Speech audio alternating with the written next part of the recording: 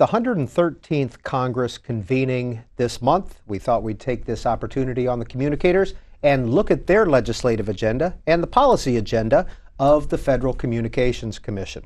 Joining us are three reporters who cover technology policy. Gautham Nagesh of Congressional Quarterly, what's an issue that you see forthcoming in the next Congress? Well, I think cybersecurity remains the top priority because of its national security implications. We saw that Congress failed to reach an agreement on cybersecurity legislation in 2012, as perhaps many would have predicted. They remain very far apart because industry is very opposed to any sort of cybersecurity standards. That being said, the administration has threatened to implement a lot of their legislation via executive order, which sort of gives them the negotiating leverage. And we've also had reports, The Economist, which owns CQ, reported that President Obama issued a secret directive that addressed some of the collaboration between the administration and this private sector. So regardless, we will see more action on cybersecurity, I think, in the first half. Legislation still seems a very difficult proposition. Go back to that secret directive. Will that become public at some point or reviewed by Congress? It's very difficult to say. As I said, it's not something that's been reported quite a bit. There was only a passing reference in the December 8th issue of The Economist, but essentially it addresses what is one of the most controversial aspects of the cybersecurity regime, which is how the government helps private sector companies, whether or not that is legal under current law, because there are, rules against sharing information with the government from private sector companies, especially regarding their clients.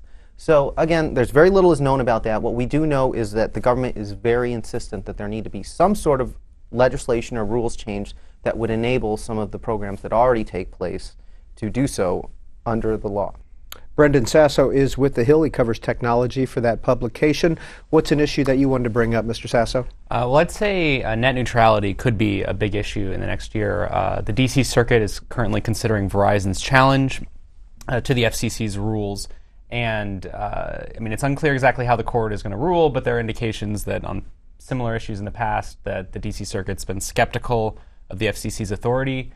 So if they strike down the rules, that sets the FCC back to square one. Whether there be a push in Congress to enact a law for net neutrality is a possibility, but I don't see the House Republicans going for it. So that would put it all back up in the air, and we'd be back to square one on net neutrality. So do you see that coming to Congress at some point, or do you see the court actually making a decision?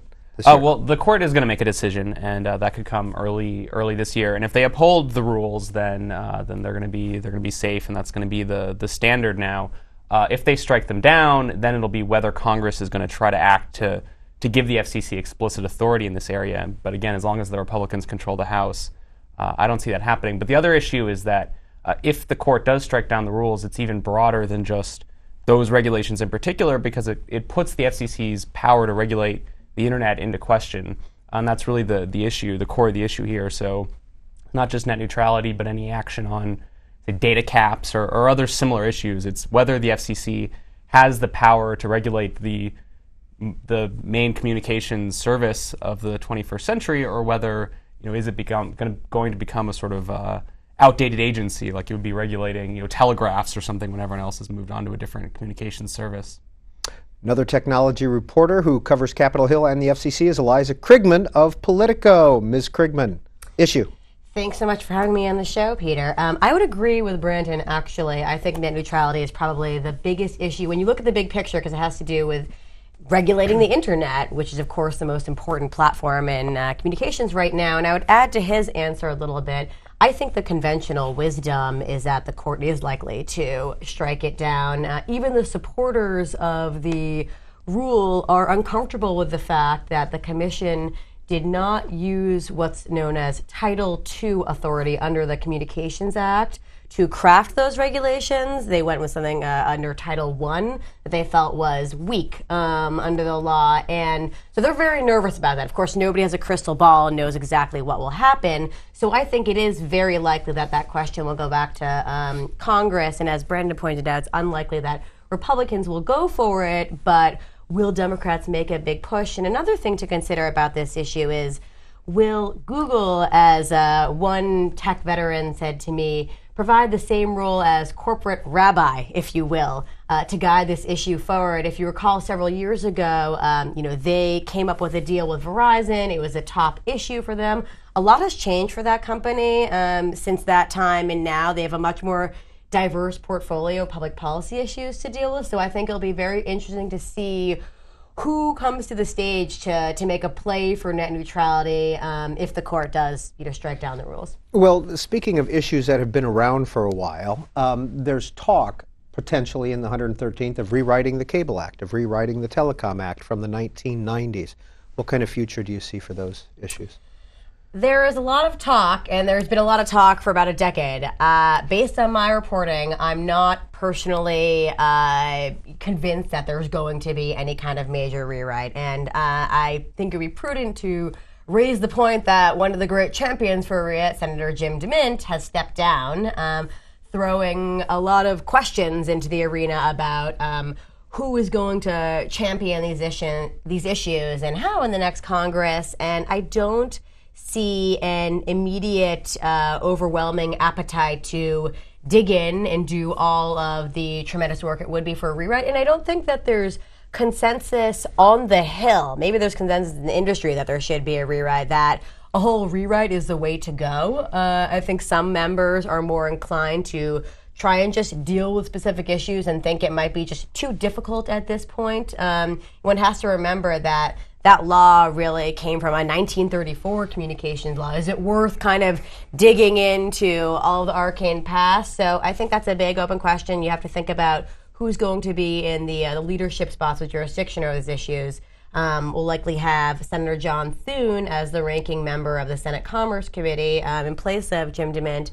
And it's not confirmed yet, but Senator Roger Wicker is likely to become the ranking member of the Communications and Internet panel.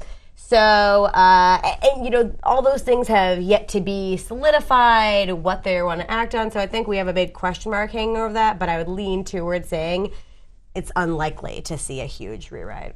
And I think the broader question with rewriting the Communications Act or the Cable Act is that we are in a period of great disruption in the communication services, and it really hasn't shaken out yet. Things like Netflix, Apple's iTunes Store, tablet computers have dramatically changed the way we consume content. It is not yet clear how consumers prefer to get their content when all available options are there. And legislating in the middle of this sort of disruption, you run the risk that your legislation will quickly become obsolete, and it already tends to be behind the pace of technology. So I think lawmakers are fairly astute about the fact that legislation tends to lag behind technology, and they may give it some more time to shake out before they try to set these boundaries, which will effectively constrain innovation in some fashion. It's just how it's going to do it. Brendan Sasso, another issue. Well, the Google antitrust case, we thought Leibowitz had been saying repeatedly that it was going to be done. From the FTC. Right, the chairman of the Federal Trade Commission had been saying for a long time that we'll get this done by the end of the year, we'll get it done by the end of the year, and it's not done yet. So it's now dragged into this year. It seemed like, it looked like the Federal Trade Commission was going to walk away without taking any aggressive action against Google over the main issue, which is search bias, whether Google prefers its own services and search results and whether that violates fair competition law. But then it looked like that was where the Federal Trade Commission was going to go, but then the European Commission, which was also investigating Google, looked like it was going to take more aggressive action, and it seems like the Federal Trade Commission at sort of the last moment decided, well, maybe if the Google's going to have to play ball with the Europeans, maybe then we can extract similar concessions. Also, the state attorneys general were looking into it, and I think were a bit upset that they've been sort of left out of these negotiations and were pushing the FTC to be more aggressive. And so now it's now dragged into this year, and it looked like, for a while, it looked like the Federal Trade Commission was going to take aggressive action, and then it looked like, oh, well, now they're not, and that seemed sort of the conventional wisdom, and now it again looks like maybe they'll be able to get some sort of concessions out of Google. Eliza Krigman? I agree that's going to be a big issue. I think another big issue is going to be implementing the incentive auctions to create more spectrum. So the FCC has its sleeves rolled up and is in the midst of working on that. Some of the hot button issues on that are unlicensed spectrum, that powers Wi-Fi and the other amazing devices that the tech sector is coming up with all the time. And there's a real rift between some of the Republican lawmakers and the FCC over the appropriate way to create this unlicensed spectrum. The conservative lawmakers are worried that they are going to create too much at the expense of money that could be brought in to help reduce the deficit and build out the National Public Safety Network. And the FCC, of course, feels that its proposed plan is good, and there's going to be enough money for both. Another big issue is whether or not AT&T or Verizon are going to be able to gobble up all of the spectrum that comes to auction. So we'll be watching closely to see how the FCC formulates its policy to allow smaller players to get a piece of the action when it's finally ready to do that. Gautham Nagesh. Yes, on the topic of the Google antitrust suit, I think that is perhaps the most watched by the commercial sector issue, because it's really going to set the tone for the second term, how aggressive the Obama administration will choose to be on antitrust issues. They've just confirmed a new head of the antitrust division, Bill Baer, and we've yet to know what sort of tone. They've been very aggressive. They blocked the AT&T merger, the e-book settlement, several other technology cases. Google's antitrust suit could, without risk of hyperbole, shape the landscape of the internet, because if Google is not allowed to continue doing business as it does, it would change the understanding of the search market as it currently stands into sort of an uninterested arbiter of links. And Google doesn't see itself that way. It sees itself as an answers engine. It says essentially that they are offering consumers services they want. Once the government starts defining markets on the internet, then they become, again, isolated, and there will be rules to them, and it will put barriers to entry for smaller companies. So it would have a far-reaching impact if they were to find some sort of, take some sort of action on the core question that Brendan mentioned. What we saw, I think, was that a very sophisticated lobbying campaign by Google, I think, and outreach on both sides of the aisle really had an impact, I think, on how regulators viewed the core question. And then at the same time, we saw the fear on the regulators' part of being seen to be less powerful or achieving less than their European counterparts. So it's there's a lot still up in the air. We don't know what's going to happen with that. As for the incentive auctions, I think that Eliza really hit on the two big points, which are unlicensed spectrum and limits on how much companies can buy. But we've also seen that the wireless market itself has changed, I think, since the Justice Department blocked the T-Mobile AT&T merger. T-Mobile has been revitalized. They've shown some sign of growth. They have a lot of cash and spectrum now from AT&T as a result of the deal failing, and they are making some attempt to make inroads. They're building a 4G network, which was not previously on the table for them. So they are attempting to compete as the nation's fourth wireless, and they have an impact on costs because they offer lower cost plans. And then Sprint is under the process of being acquired by a very large and wealthy Japanese firm that would have the sorts of financial resources to compete with Verizon and AT&T for spectrum. That won't be done in time for this incentive auction, depending on the time frame. It won't be done in time. We don't know exactly. The incentive auction is supposed to take place, I think, in 2014. That might be tight for Clearwire, but these things tend to take longer than they're supposed to. Is there any also. controversy about the Sprint, Clearwire, SoftBank? Largely, they expect that deal to go through. I don't think there are many concerns about it. Clearwire is a Japanese company. It's very large. They don't have a controlling interest in any other major wireless firms.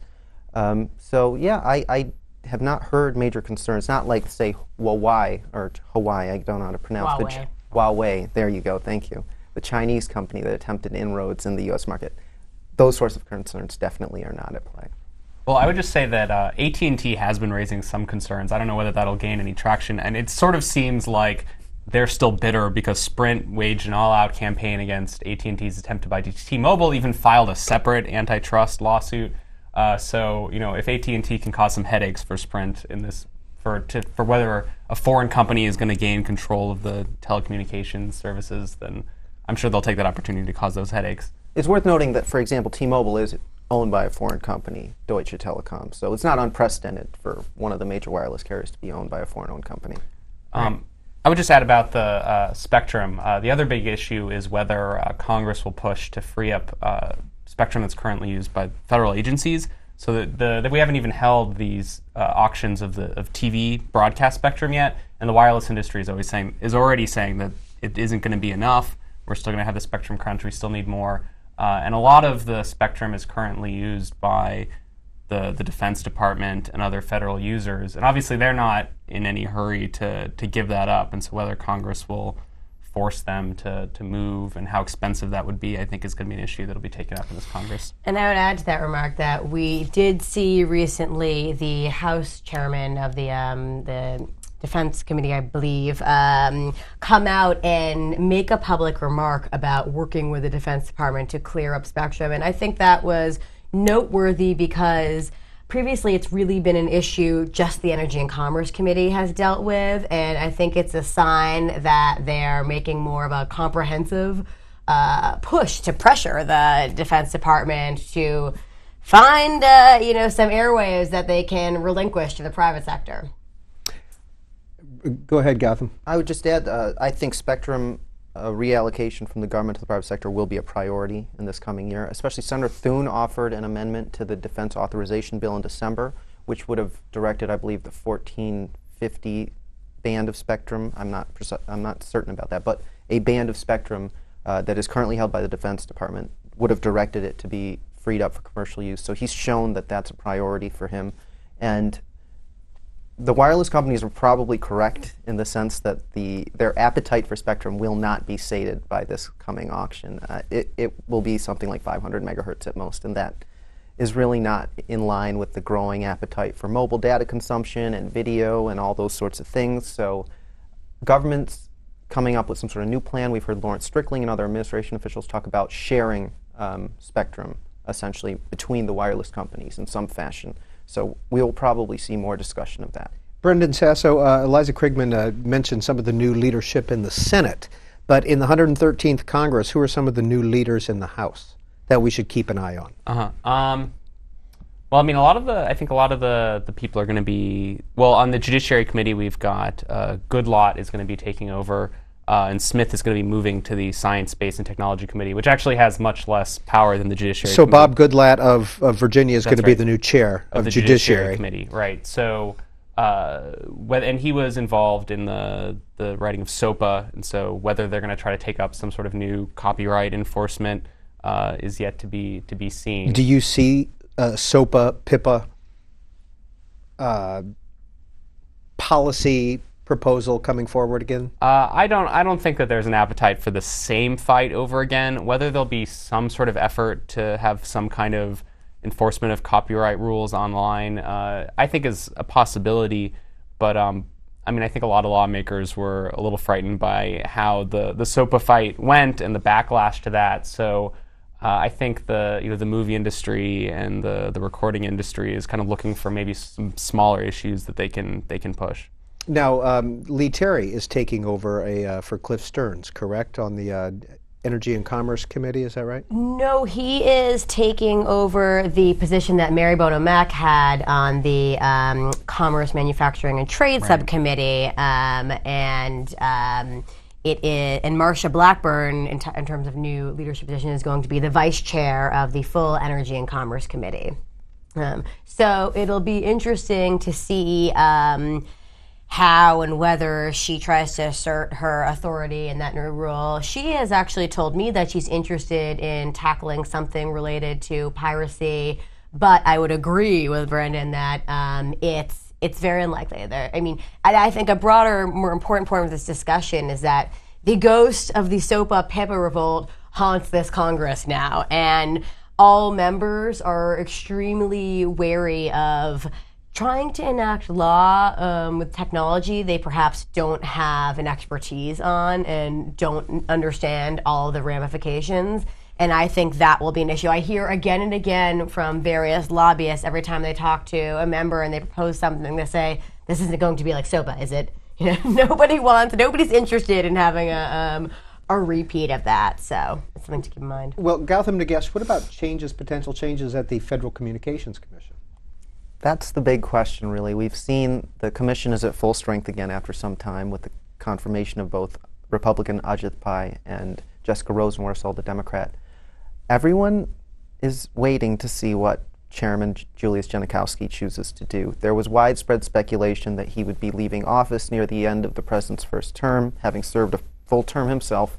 However, those plans, reportedly have been placed on hold. No one really knows what the chairman is choosing to do. It looks like he may stay for some time. I think it's fair to say his legacy is very uncertain at this point. Net neutrality was really supposed to be Chairman Genachowski's legacy, I think, when he came in. It has passed, but many of the allies have either abandoned the commission in some fashion or are arguing that they didn't go far enough in the rules that they implemented. And also, those rules are on shaky legal ground. So, as Eliza said, the betting odds are that they will not stand up to the challenge by the same court that threw out their previous rules. Reclassification is still an option. I would not be surprised if the rules were struck down if the FCC under Genachowski chose to reclassify still. But regardless, I think Chairman Genachowski, what he chooses to do, and if he leaves, who the president chooses to appoint him, will really define the president's legacy on tech and telecom issues. I would just say that reclassification would be a huge political fight, because that's not just about, so the issue is whether net neutrality is sort of a small issue compared to the power that if the FCC says that they reclassify what they consider the internet, they would now have the power to regulate it in the way that old telephone companies, you'd sort of set prices, and it's much more control that the FCC would have, and I think lawmakers would they would freak out over if the FCC tried to do that. At every hearing, basically, when they drag the commissioners before Congress, even when that's not the subject of the hearing, it comes up. Well, what are you going to? Why is this? They still have the docket open. They haven't closed it, and the Democrats usually say something like, "Well, we're still considering it. We haven't made any decisions," and the Republicans would like to make a decision to not reclassify it. Eliza Krigman, it looked like you wanted to say something. Well, I would. I agree with that assessment, and yes, I mean Republicans in particular would go ballistic if they did that. But maybe if they feel that's their best option, they would go forward. It'll make great copy for us. Yeah, another issue that I think will be big in the next Congress is the Internet Radio Fairness Act, and that is a bill aimed at creating parity between webcasters like Pandora and the royalty rates they receive and the rest of the radio outlets. They currently pay a higher rate, and in a few years, I believe 2014, an independent royalty board will go through a process of devising the rates again. So they're in a huge lobbying battle with the recording industry, Association of America, and other groups to try and push this legislation forward. And they interestingly have both Republican and Democrat champions of this measure in the House, but we're kind of at the beginning phase of the lobbying. They did hold a hearing over it during the lame duck period, and it'll be interesting to see how this plays out when more members get involved and not just those who drafted the legislation. Brendan Sasso, Senator Rockefeller introduced following Newtown violent video game review. Right. Will that get traction? I could see his bill passing because he introduced a bill that was just requiring a study of the effect of violence in video games and TV and other media. So I could see that being something that gets sort of fast-tracked through. Whether there's actually any action on it, I think, is probably less likely. And whether any action would stand up in the courts is even less likely. The Supreme Court had a decision in 2011, I think, where they struck down California's requirement that minors under 18 couldn't buy certain violent video games, and that was kind of considered the most likely to be able to stand up in the courts, and that was struck down as a violation of free speech. So I'm not sure with that decision. I'm not sure what the court or what Congress could do in terms of regulation of violence in the media. Gautham Nagesh, we have 3 minutes left in this taping of the Communicators, and the word privacy has not come up yet. Why not? Because while privacy will continue to be, I think, the largest issue for most internet companies, the likelihood of Congress doing anything on the topic, I think, is very small. We have seen the Federal Trade Commission has taken the lead on privacy issues, and they recently implemented new children's online privacy issues, which tech companies are complaining about, saying they're quite onerous. But regardless, passing privacy legislation, I think, is a bridge too far for this Congress, just because of the outcry it would create from companies like Google or Facebook or anyone else that collects personal information from consumers. I think we'll see administrative action. We'll see the Obama administration, via the FTC, keep implementing companies' privacy policies as de facto regulations. So companies will have to keep to their word, essentially, on privacy. And as we have seen with companies like Facebook and Instagram, when they change their word, there are enough people using them, and a lot of them are fairly savvy, and they pick up on these changes and what they mean. We see a public backlash, and then we see the companies often have to buckle and backtrack on some of these changes. That has moved much quicker than any regulation could. So for now, I think it's going to be status quo. We're going to keep having incidents that are going to outrage the public. There are going to be calls for action afterwards, but we're going to see the market correct itself, because I really don't think Washington moves quickly enough to respond to some of these concerns. Well, I would say do not track is one area that there might be some action. It was sort of this voluntary talks. The advertising industry, there's a big event at the White House. The advertising industry promised to come to the table and work this out, and that totally fell apart and didn't happen. And so there were lawmakers and regulators, including Chairman Leibowitz at the FTC, that said they've been saying all of last year, well, we're going to give the industry a chance to try this on their own. And now that seems that's failed, there could be an effort to create an option where people could opt out of tracking online. Eliza Krigman? Yeah, I would agree with that, and I also agree with Gautham that in general it's an area that's very difficult to legislate, and despite the fact that there's so much concern about it, I think a lot of members feel that the best thing they can do is kind of keep the pressure on industry and continue to make it a high-profile issue so that companies have to be on guard about this and push really hard for transparency measures and simplification steps so that you don't have to sign an 8-page dense agreement. It's easy for one to understand what information is being collected about them and where it's going. And unfortunately, we're out of time. Eliza Krigman covers technology for Politico. Gautham Nagesh is the editor of the Technology Executive Briefing for Congressional Quarterly. And Brendan Sasso is a technology reporter with the Hill newspaper. Thank you all very much for being on the Communicators. Thank you. Thanks for having us.